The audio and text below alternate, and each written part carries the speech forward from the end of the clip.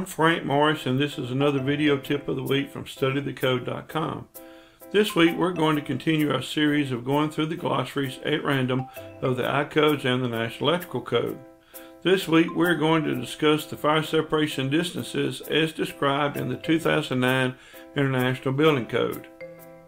Based on the 2009 International Building Code, fire separation distance is measured from the building face to an imaginary lot line between two buildings on the same property. This imaginary lot line can be located at any point between the two buildings.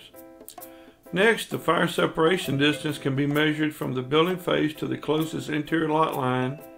And last, the fire separation distance can be measured from the building face to the center line of a street, alley, or public way. Please note that all distances shall be measured at right angles from the face of the building wall.